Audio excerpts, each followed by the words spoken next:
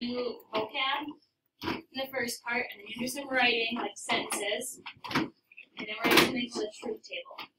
And then we end on a good note with Venn diagrams, which I think we've all seen before, so it's kind of like a good way to end the lesson. So this first part, like I said, is just kind of vocab heavy, just a bunch of new things. Your keywords are in blue, that's what you're filling in the blank, all right? So a statement is just like a statement you see in English class. It's just a sentence that's either true or false. That's all it is.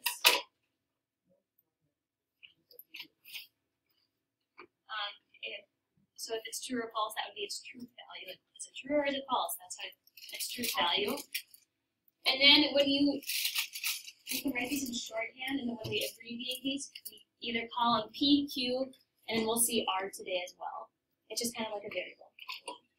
So let me explain. So this is saying statement P is this. Supplementary angles have a sum of 180. Is that true or is that false? True. We know that they add the 180. This part right here, this P and Q business, will make a little more sense in a little bit. Okay, negation just makes it the opposite. So how you would see that on your assignment is this little squiggly line. So it'd say like this. That means not P. So in our example here, the difference is supplementary angles do not have a sum of 180. So that's false, right? So we know that they do. So again, if you negate a statement, you're just putting the word not somewhere in it. Like, my name is Brittany. If I want to negate that, my name is not Brittany. Right? But that's false because my name is Brittany. Okay? That is it. Okay, compound statement. It's just two statements put together with the words and or. Just like a compound sentence in English. Just two sentences put together. With and or.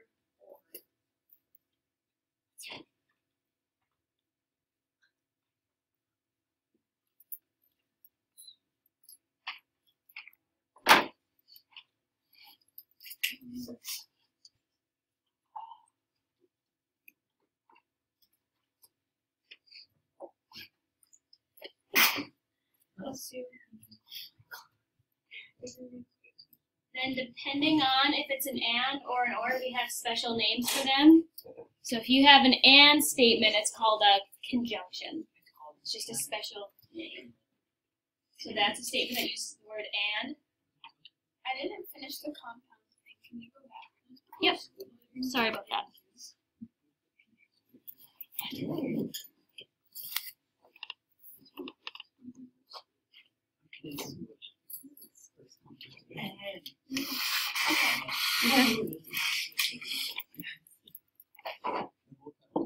So if you were to write that in shorthand, we use this like upside down or the carrots that you'd see like in English class. P and Q is how you'd read this. And in order for this whole thing to be true, both your P and your Q need to be true.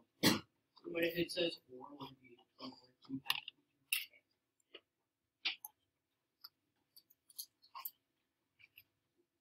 So then an or statement is called a disjunction, and we use just like the letter V between them, P or Q. And only one of those needs to be true for the whole thing to be true. And the way I remember the difference between those symbols, so that's the and, right? It looks like an A, that's how I make my A's. A for and. Wait. That one's or. There's nothing special about that. The R kind of looks like it. See how I make my oars look like that, but I still have handwriting, so it doesn't always work. But the other one looks like an A, right? For and. A for and. Okay, let's try put all this together and see what it looks like. Oops. So you're going to be given a series of statements like this, just short little phrases. There are 7 days in a week. First we need to decide, is that true or is that false? True. True. So will you put a T by that for me so we know? March has 30 days. False. You guys know the knuckle trick? No. Really? January, February, March, if it's on top of your knuckles, it's 31 days. Oh, man. So it has 31 days. Just sing a song. Or you could sing a song. Wait, what? Can you say this? If it's on top of the knuckle, that means that's 31. Like this. If it doesn't, Sorry. January, February. No, you don't go all in your. This is easier. You go like this. Oh, January, February, March. then obviously 30. 30. Like this. January, You much rather just February. go like Is this. it really that Had common? a great conversation on the window. And then Halloween is on October 31st. True. technically that would be true because March does have. Yes, but I'm talking about overall. It has 31. So this is what I was talking about. P and Q. So I'm literally going to write out what's P. There are 7 days in a week. And March has 30 days. So you have to write out that sentence. Oh. Wait, Yep. what do we have to write out? P, which is there are 7 days in a week.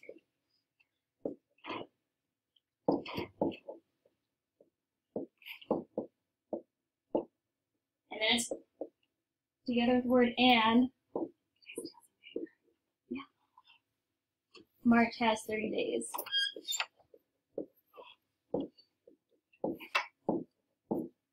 You mean it's not true? Yep, it's right now what it says. Wait, don't they both have to be true? Scale right for an and statement, how many need to be true? Oh. Both. Are they both true? No. So then this is false. No, just put false. How do you know if you have an and? Right here. That's my and symbol. Yep. Will you fix this one for me though? I want you to do an or. I have a typo in your notes. Make it an or. I think so. That's you.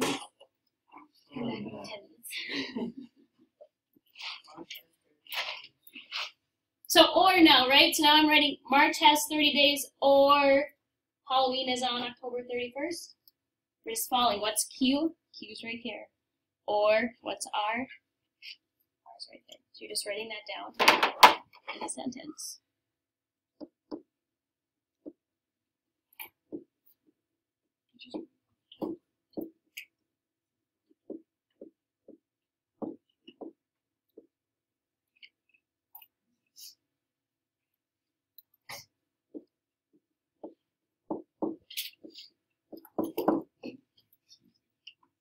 So for an or, how many need to be true? One. One. So is this true or false? True. True, right? Because Halloween is October 31st. So true. What's left? Okay, so now we have that squiggly. What does that squiggly mean? Not. There are not 7 days in a week. So it would be the opposite, and it would be or, right? No. No. So don't overcomplicate this. There This are not 7 days a week.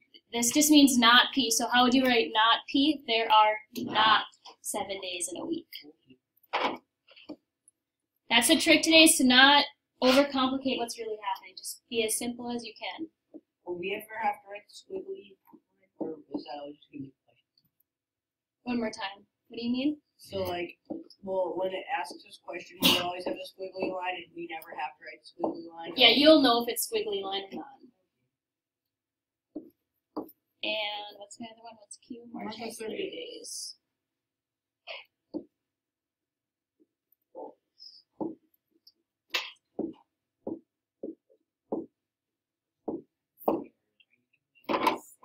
Numbers No, there's really no numbers today. now. So, and how many need to be true? Both. Are they both true? No. So it's false.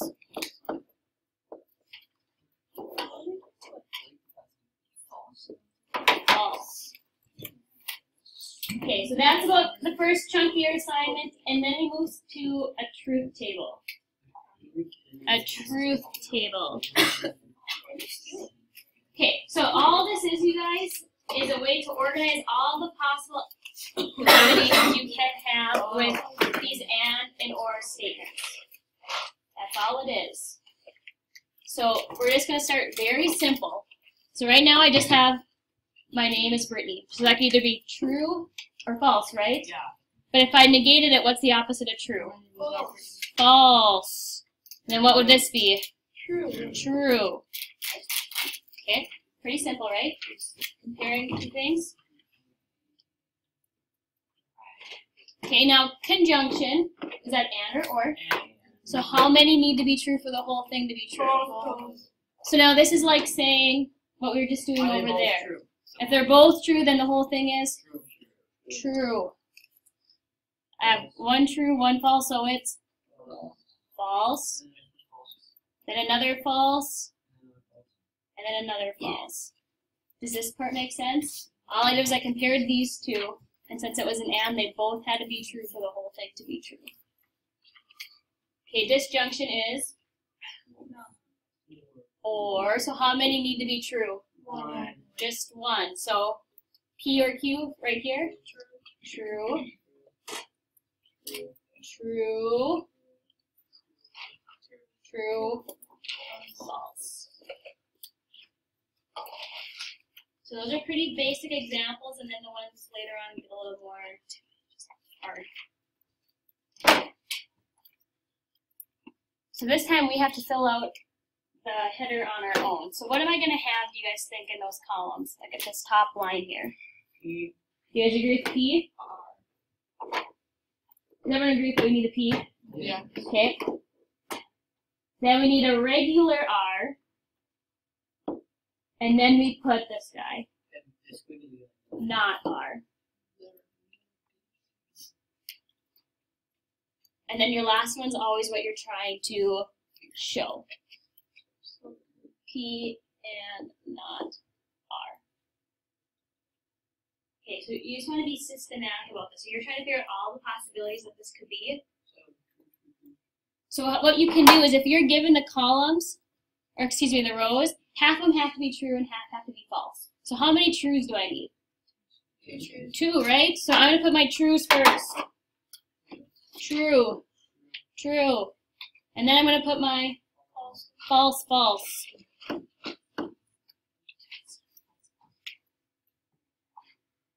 Okay, which one are we always going to start with? Trues. So if P is true, what could R either be? True or false. So I'm going to put a T or an F. True or false. But what if P is false? What could R be? True or false. So do you guys see how we don't have anything duplicated here? They're all different. Okay, perfect. Now, not R, you're just putting the opposite value of what's next to it. So what's not true? False. What's not true? Or false? True. True. False.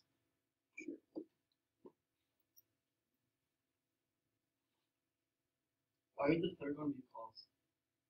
This one right here? Yeah. Because what's the opposite of true? Oh, just for R. Yep, just for R. Yep, you're only looking at R. And then the last one, you're only comparing P. So I don't know if you want to put like an arrow by it. And not R. So try to like blank this one out of your memory because we don't care about it right now. So for an and, how many need to be true? All of them. Both, right? So right here, is this going to be true or false? False. True. True. False. False.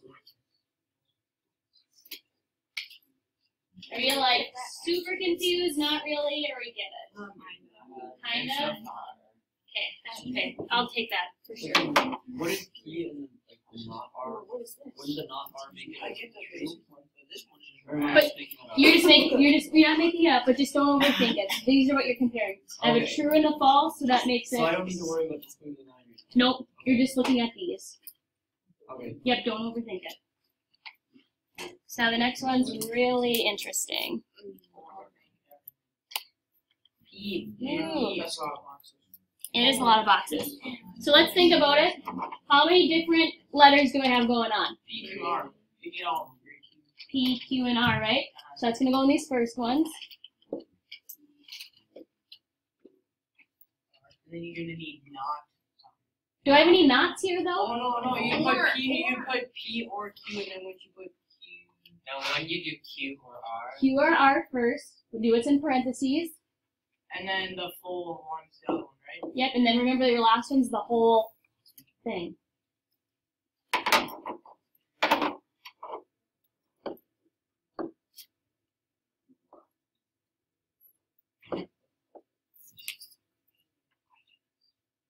So now, how many rows do I have?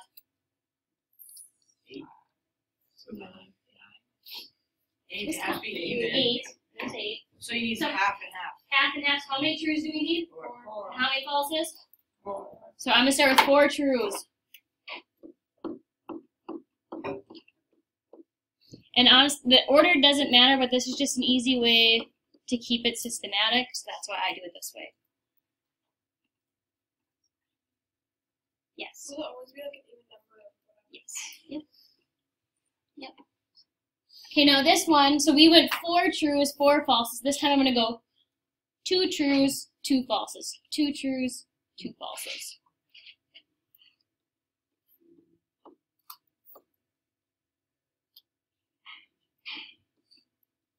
Then don't you use opposite? Do I have any knots? No. Nope. So don't overthink it. Nope. So how do you think we're going to do true, false for R? True, false, true, false, true, false, all the way down.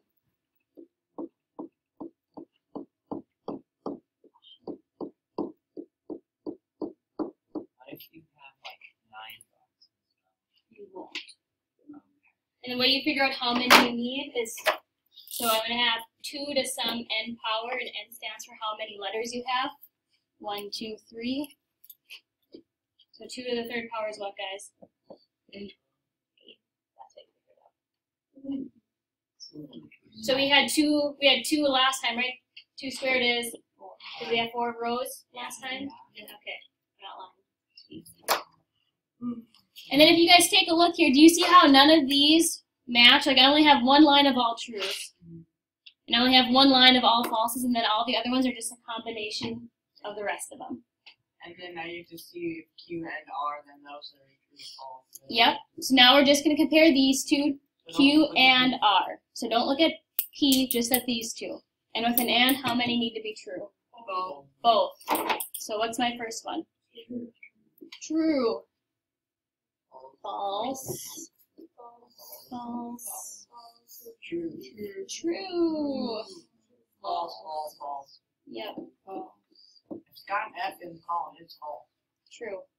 Agreed, I should say. Can you guys try figuring out the last column? All you're comparing is this one or P. Forget about the middle two. Just compare this guy and this guy. So does it have to be oral? It's an or, so how many need to be true? 1. 1. Just try it. If you're totally wrong, that's okay. Say we tried.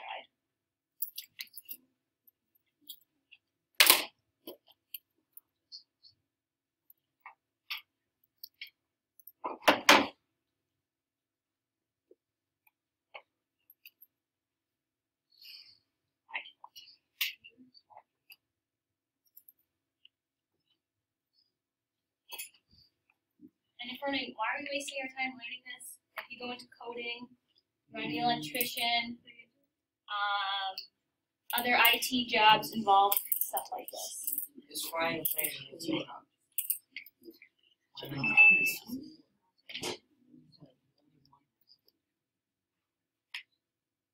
Okay, what did you guys get for the first one? True, true, true, True. true, True. true, True. true, True. false, false, false. Yay, did we all get it? Yeah. I'm proud. That went way better than the other classes. Sweet. All right. Are we okay? Yes. Okay. And our last thing is just a Venn diagram, and this is just a way to display data. So this is telling us, so if you guys were to graduate and then you're going to take a survey, do you go to prom your junior year, senior year, or both? And it's just displaying the answers. Okay, so how many graduates attended their senior prom but not their junior prom? 45.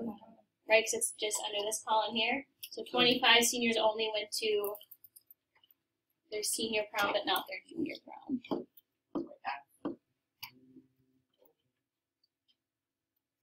How many went to both their junior and senior prom? 80. 23. Yep. 80. The overlap. So they went to both. Yep.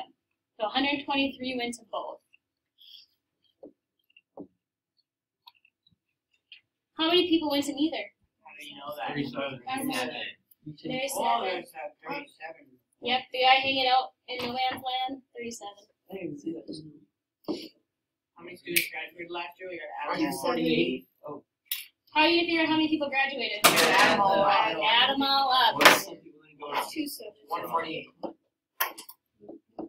Should be more than 148. 270. It might be 270.